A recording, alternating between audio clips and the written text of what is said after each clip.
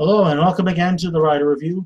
This is Eckhart Writer, and this week we're going to be taking a look back at the 1999 sports drama titled Any Given Sunday. Now, Any Given Sunday runs for 2 hours and 42 minutes long. It is directed by Oliver Stone. It is produced by Richard Donner, Oliver Stone, Dan Halstead, Lauren Schuler Donner, and Clayton Townshend. The script was written by John Logan and Oliver Stone. It is based off of the novel of the same title by Pat Toomey. The score was done by Richard Horowitz and Paul Kelly. The cinematography by Salvatore Totino. And it was edited by Stuart Levy, Thomas Nordberg, Keith Salmon, and Stuart Wakes. And the stars of the movie, this is a star-studded film. It stars Al Pacino, Cameron Diaz, Dennis Quaid, James Woods, Jamie Foxx, LL Cool J, Matthew Modine, Charleton Heston, Ann-Margaret, Aaron Eckhart, John C. McGinley, Bill Bellamy, Lela Rochon, Elizabeth Berkley, and Marty Wright. And it also has cameo appearances from ex-NFL players like Dick Butkus, Y.A. Tittle, still say that sounds dirty, Pat Toomey, Warren Moon, Johnny Unitas, Ricky Waters, Emmett Smith, Terrell Owens, and legendary football coach Barry Switzer. Though very clever in its delivery, Any Given Sunday was overly dependent in its production team. So while the movie is quite observant in terms of showcasing the dramatic moments quite effectively, there are moments where the action scenes have an MTV-like atmosphere going for it, which can be distracting. Why MTV? It's because sometimes the scenes, especially the ones on the football field, feel like something taken from an MTV music video. So instead of like making it sound or making it feel like an authentic classic football game, it turns out that it's just like way too dramatized and way too hyperbolic to be even considered really serious. At least the underlying story is implemented into the plot, which is very effective. So the script is really top notch here. Definitely, it's got Oliver Stone's fingerprints throughout most of it. So while the emphasis of football is in the works in this movie, I thought it would be a great time to do a football-themed movie since recently the Kansas City Chiefs defeated the San Francisco 49ers. So, hats off to the Kansas City Chiefs for their win. So I thought maybe I would do a review based off of football. And Any Given Sunday is just one of the many. We learned the unpredictable futures that worry veteran quarterbacks and how injuries have an impact on players who are more willing to take risks of their own being just to get back into the game. Yes, all the formulaic scenarios seem to come into the picture here. Even though it's more fully fleshed out, it's still explained in a much longer detail because of the fact that this movie does go on for roughly 2 hours and 45 minutes. So, all the cliches come into effect in this movie. Even though a lot of these sports team movies, the cliches seem to take on a more comical turn, this movie has a much more serious tone to it. But we kind of learn the ins and outs of football. We don't just see, a bunch of players on the field trying to take that oval-shaped ball and just drag it across and just carry it across one end of a field to another. No, we don't just look at the game itself, but also the business behind it and what goes on off the gridiron. And, whether you're a football player, a coach, a manager, a referee, a sportscaster, everybody who takes part in football will have their moments ahead. We don't just look at the game itself, but we also look at football in a business sense. Because in some ways, I guess to survive in football, it also requires quite a bit of business savviness just to keep us entertained. Just to keep, everything going, everything smoothly. I mean, I know that the world in football is rough, even if you're not a football player. Sure, for a football player, you have to worry about injuries. You have to worry about your safety, about your livelihood, about, like where you're going to go in the future once your football career is over. You also have to plan and think for the future as well. I mean, sure, it's fine to go out there and be your best, but you also need some other alternative to turn to once your career is over. Also, you look at how injuries have an impact on players. We also look at the business side, especially with the managers and the CEOs and all these other top bigwig business gurus out there. Some of these people don't even really care about the sport.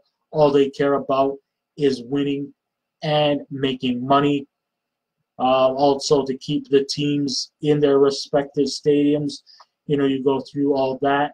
You go through what it's like to be a coach, especially if we're a team who's an underdog and needs to make that kind of Cinderella story come to life.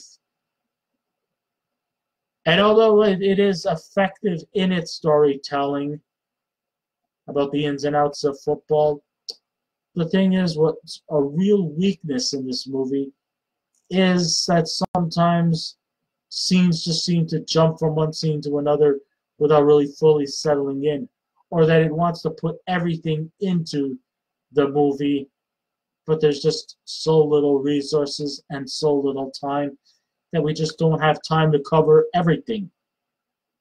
And that's kind of where this movie is at its weakest points. Another thing too, like I said, the cliches are all there. We learn the unpredictable futures that worry veteran quarterbacks and how injuries will have an impact on players who are more than willing to take risks of their own being just to get back in the game. And how another subplot about an inexperienced rookie who has a few very good successful plays, and now it's just got all into his head and has turned himself into a real jerk who doesn't care about the rules but just wants to go by his rules, and that's about it. Even going so far as to give the impression that ESPN news broadcasters are just self-promoters. Root for this team and you'll get a free t-shirt and things like that. Is that all they're doing? Is just sales pitching. That's all. You also get owners' wives that are just inebriates who like to bask in the sun while they sip martinis and drink champagne. Then you got precocious daughters who know more about football than their fathers. Just because, their father taught her the ropes and all that. She thinks that she knows more about football than him. But really, she doesn't really care about the football, the sport itself, but just wants to make money. And we also have the coaches who sort of act like motivational speakers, especially when the games are not in their favor. Their usual spiel is they would put everybody sitting at the table. They'll yell at you for like 5-10 minutes, and then the last few minutes they'll be like like begging and pleading, and then showing reassurance. They'll yell at you, they'll scream at you, they'll be pissed off at you, and the next thing you know, they'll mellow down and say, I want you to do the best for me. I don't care about winning, but what I do care about is effort type of stuff. If we go out on top, we'll go out on top. But if we don't, we'll die trying. You know, that kind of encouragement. And you get that in this movie as well. And at the closing moments of important games, end with some last-minute exciting play. Like, something always dramatic happens at the last minute, whether the team triumphs or fails. Some last-minute stuff comes into effect here, which is cliche, not very believable, but I guess there's some good storytelling behind that as well. These features really offer nothing new to the sports movies at all, but director Oliver Stone and the performers give their respected character to each scenario and dialogue, and it has an effect to the story. So who are the stand-up performers here? Al Pacino definitely shines as the cranky, smoky-voiced coach. Tony D'Amato, who is dedicated in coaching the Miami Sharks from becoming a zero to becoming state champions, as he's joined by top-notch performers.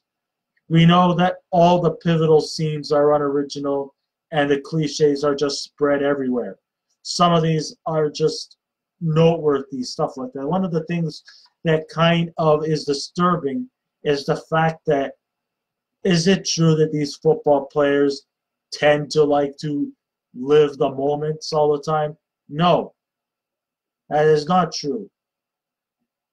They do not spend their times in their rich, elaborate penthouses, swimming in a pool, drinking wine, having thousands of women jump into the pool, partying, drugs, and things like that. No, that does not happen, even during the football season. It might happen during the postseason, you know, after they've gone through months of performing. They might probably take a month break, but during the football season, they do not spend their times partying and taking drugs. That comes after. Maybe after the Super Bowl, they might take a month or two off, but then once their month or two off is done, it's back to training again. I mean, these guys are supposed to eat, sleep, and breathe football, not partying and taking drugs. That's absurd. And, you know, some of the ways how these characters speak, I mean, the football players, they seem to act like, almost like ghetto gangsters with the way they talk. I mean, it's regardless, and it's got nothing to do with skin color or race or whatnot. It seems like every football player seems to tend to talk ghetto, which is totally untrue.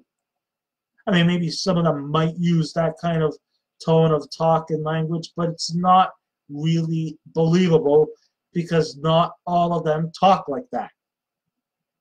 Coaches, as always, in every movie, coaches are always crabby, cranky, and they're always either yelling at their players and then they start to soften up later. They give their motivational speaking bullshit out, and you think that that's going to solve all their problems? No. It might help to realize that, you know, I'm a human, they're humans too. But still, motivational speaking will not get you a championship. Hard work, dedication, and the will to win is the way you win. Barking at you, yelling at you is probably going to add more fear and intensity into it, which is more likely to cause nervous reactions than winning championships. So, you know, this is where one of the big one of the real weaknesses in the movie is because it's too overdone with cliche. Jamie Foxx joins the fray as rookie quarterback Willie Beeman, who has the opportunity to shine as the superior quarterback, has been carried out due to an injury.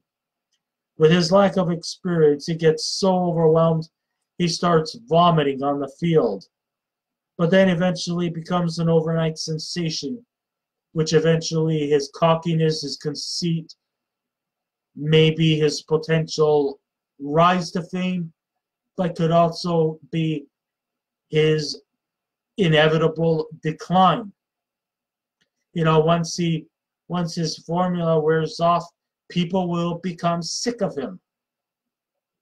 Foxx goes through all the changes in his character professionally, from an unsure rookie to a cocky celebrity to becoming demanding all in one swipe. So we see the evolution of this guy's character. First of all, he comes on, he makes his rookie debut onto the field, and what does he do? He eats breakfast, but it just doesn't go down. It comes right back up. I mean, is that his trademark? Is that what Willie Beeman's trademark is? He comes on the field just to puke. I mean, it's bad enough these football players have to go through the disgusting initiative by wallowing in the dirt just to grab a ball, of oval-shaped ball, and just grab it from one end of the field to the other just to collect 6 points. But now do they have to not only roll around in the grass and the mud, but also on someone's vial? Ugh.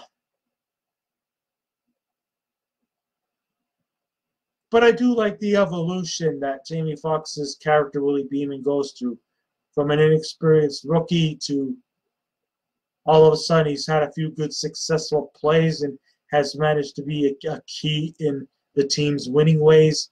That now he's become this cocky celebrity who's like way over his head.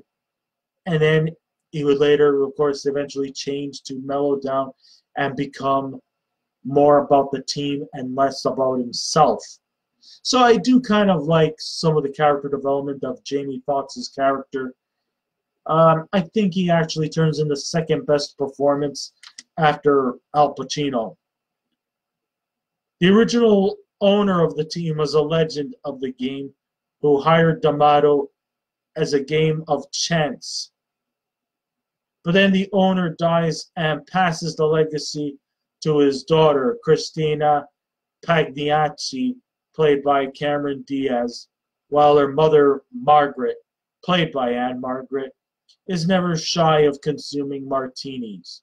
Cameron Diaz's character could almost be passed off like the stereotypical villain CEO type. In every movie that deals with business or shady dealings, whether regardless of gender, male or female, they always seem to somewhat be cast in this kind of cliche fashion of not caring about the team, not caring about the concerns of others, but just out to make money. She's more of a business person than a football fan. She even actually goes out to admit that she doesn't even like football. And to her, it's just business. Of course, what she wants to do is she wants to move the franchise to another city. Why? Because the money is handsomer there.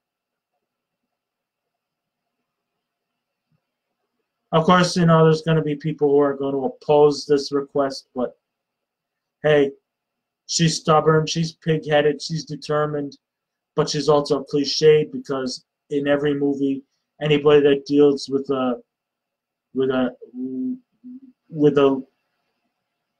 leader in the board of directors, they're always portrayed as these evil, money-scheming villains who are only in it for the business sake. And that's kind of like what you get from Cameron Diaz's character, Christina Pagliacci. Sure, her role may attract a male audience, We know the women will not feel at place in this world. And though Ann-Margaret knows it, Christina feels she knows better about football than the coaches and the players. I mean, just because her father owned a franchise, she thinks she knows everything and more about it than her father. When really she doesn't care, and she's not about the game, but more about the business. It's not about the uniforms, it's more about the suits and the ties and the commercialism.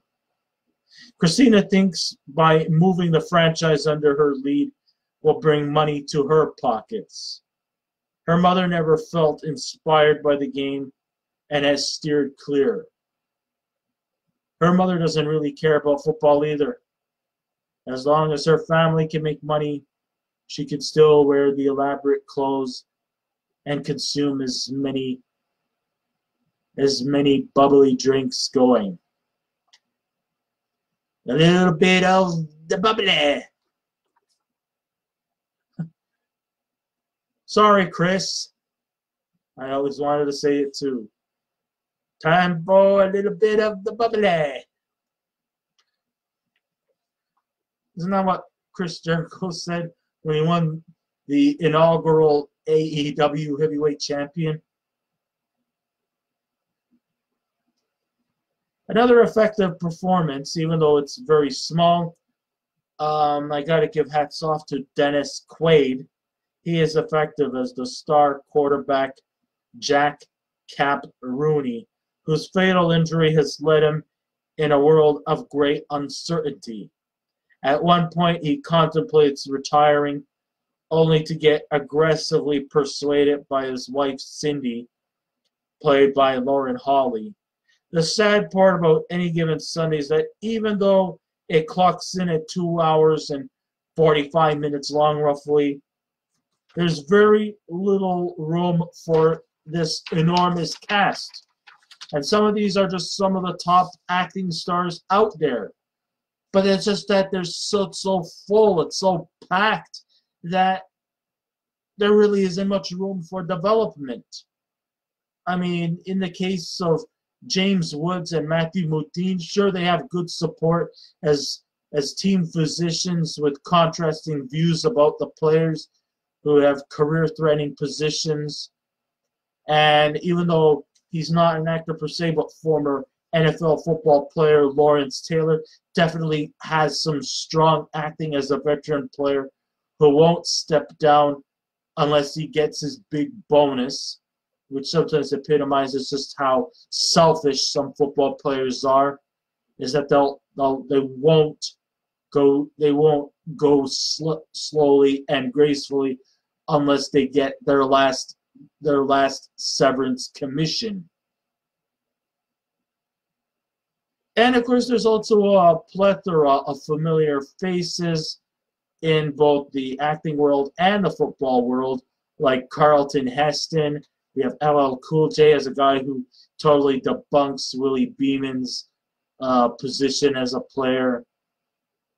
We also have some support from Bill Bellamy and Johnny Unitas as a rival coach who is definitely against Tony D'Amato. The liking elements to this movie is due to the smoke and mirrors approach the story has to offer. There's no telling of what the team does to prepare their ways of winning or understand by those who aren't familiar with the rules of the game. In fact, they don't really focus too much on the training and the regimentations of the field that much. Basically, when we see the football players off the field, all they're doing is just partying and taking drugs, which is totally untrue. Stone depends mainly on close-ups of their vibrant uniforms and the rough action sequences and the in-your-face sound effects. Yeah, you also have that Wilhelm scream. I know I didn't do a good impersonation of that one, but you know, you hear that in a lot of movies, video games, TV stuff. The Wilhelm scream, that comes also to effect too. It's all done definitely without reason or to get invested into the characters. It's just basically noise for noise sake. There's definitely a lot of music in the movie, even though it is predominantly hip-hop and R&B, which promotes an unconvincing video that Jamie Foxx is in. I mean, definitely a bit of the reason why they casted Foxx is just so that he can promote his new music video. But at least I'll say one thing, at least Jamie Foxx definitely has maybe one of the more developed characters in this movie. Even though, I still felt that even his bigger role was still quite underdeveloped. It was as though as if Oliver Stone was desperate for attention, so he decided to crank up the tunes to succeed. Or the fact that he knows that this movie was going to clock in at 2 hours and 45 minutes, so let's put out those hip-hop R&B stuff just so that they could keep the young ones glued. Or just so that they could get up from their movie seats and start dancing around, shaking their hips, gyrating, and twerking. There's a lot of ground to be covered, but it was all stretched out while throwing in random unknown players, tackling every player they see fit, and added music as a distraction to make casual viewers to ease their minds and not worrying if you get dazed and confused. As long as they have that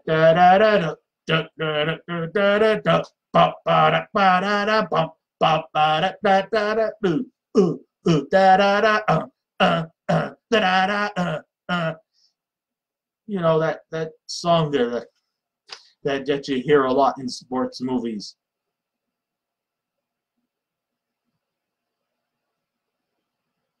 It's just so cliche that it's just like, oh, here we go again with that stupid song.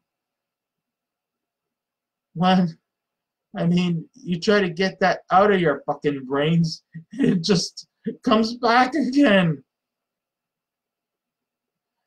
But in the end, it's not a completely bad movie. I still highly recommend this film, and the dramatic scenes were definitely worth your time. Pacino shows great acting talent, and his pep talks are quite inspirational, especially with, you know, Dennis Quaid and Jamie Foxx. The script was both warm and witty by Oliver Stone and John Logan. And though I never complained too much about the length of the movies, I think that if they would have cut the film to maybe just around 2 hours maximum, it would have been better.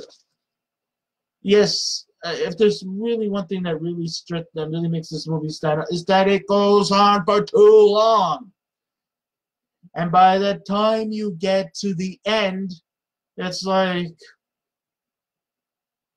how much more can we go? I want to go home. But I can't go home because it hasn't ended yet.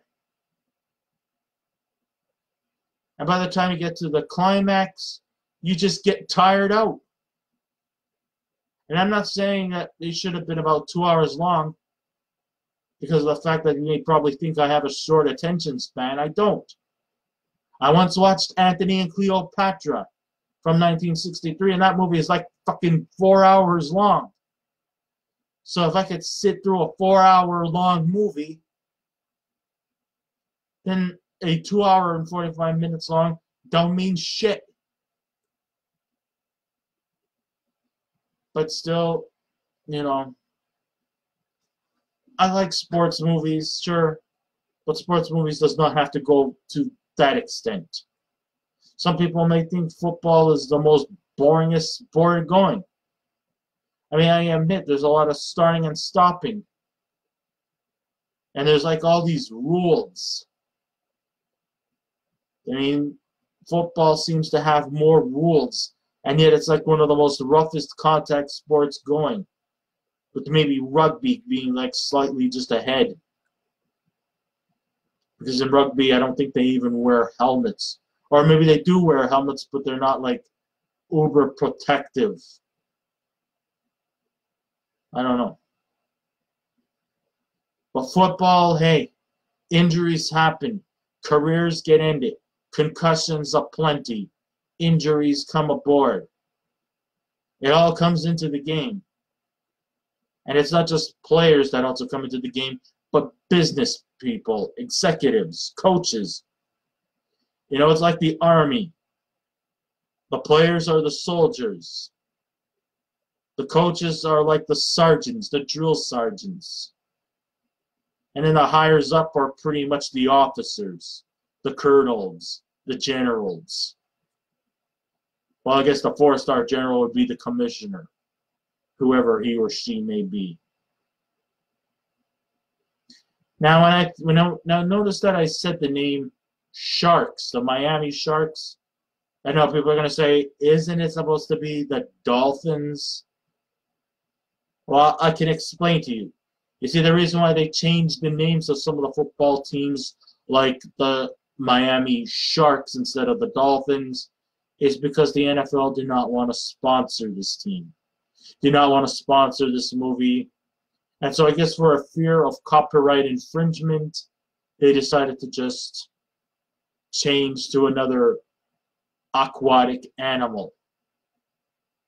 I'm not going to say a fish because a dolphin is not a fish. It's technically a mammal, an underwater aquatic mammal, related in the same category as a porpoise and a whale. That's the reason why they changed it from a dolphin to a shark. They did that with all the other teams too. Like, think of some other variations of a team. So if I was to give a scale out of 10, I would give Any Given Sunday a 6 out of 10. If you could sit through 2 hours and 45 minutes, then you definitely do have my utmost respect.